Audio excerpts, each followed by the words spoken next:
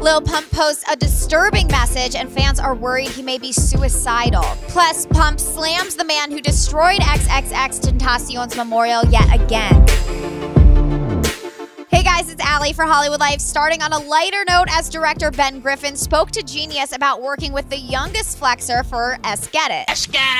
But okay, Ben reveals Pump was not supposed to break the back window of this car. Oops.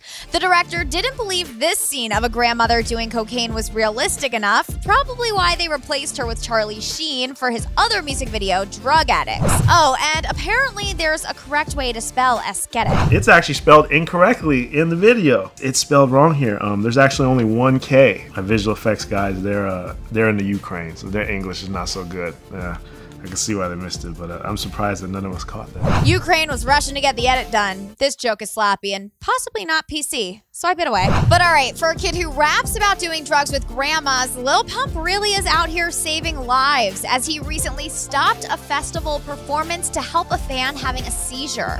Yo, paramedics! Somebody's having a seizure, we need paramedics! Yo, call paramedics, come on! I just went man there. For a cool minute, he's gonna be good. I said he's gonna be good. They say he's good. Days later, Pump and his collaborator Smoke Perp then helped another fan who collapsed during their show. Hey, where's the water? Hey, where's the water? Hold up. Hey, here, take this. Yo, take this. Not all heroes wear capes. Or pants. But okay, on a more serious note, recall Lil Pump went on a rant slamming the person who destroyed XXXTentacion's memorial. Whoever that was that went to X's memorial and kicked all that you don't ever do that and the fans that was around him watching that y'all should have started swinging. Wrong with y'all. Well, Pump is still enraged about what happened and has doubled down on his comments. Everybody in Russia that was at X's memorial, and y'all seen this kick that did not do one thing.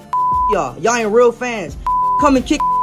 Y'all better knock his ass out. Adding to this, Pump has now sparked concern for his own well-being as he posted and then deleted a message on his Instagram story saying, "I'm going through some shit. I'm on probation. I can't do shit. I'm at the worst point of my life right now. I don't want to be here no more."